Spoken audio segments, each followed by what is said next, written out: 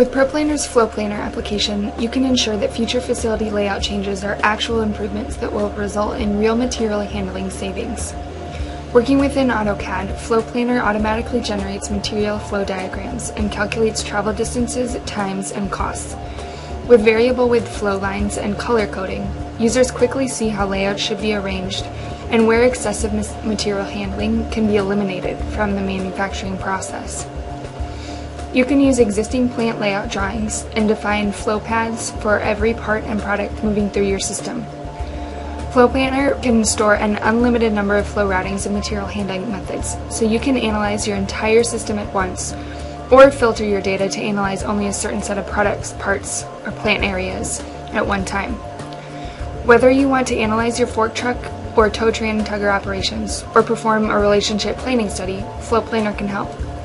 The remainder of this video will focus on unit load, or fork truck studies. You can generate a straight flow diagram to view the origin and destination of flows, regardless of obstacles. You see this here. You can also define aisle paths in your facility and generate an aisle path flow diagram to assess and calculate actual travel distances, paths, and aisle congestion. By following defined aisles, you can see how parts will physically move from location to location in your system.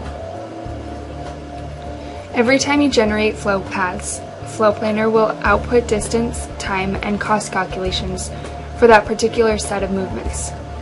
Not only can you assess your current situation, but can assess proposed changes before implementation simply by moving locations within your drawing and having Flow Planner recalculate the distances and costs.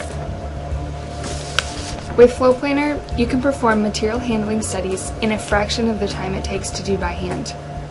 You can then use detailed reports that are easy to understand and to present.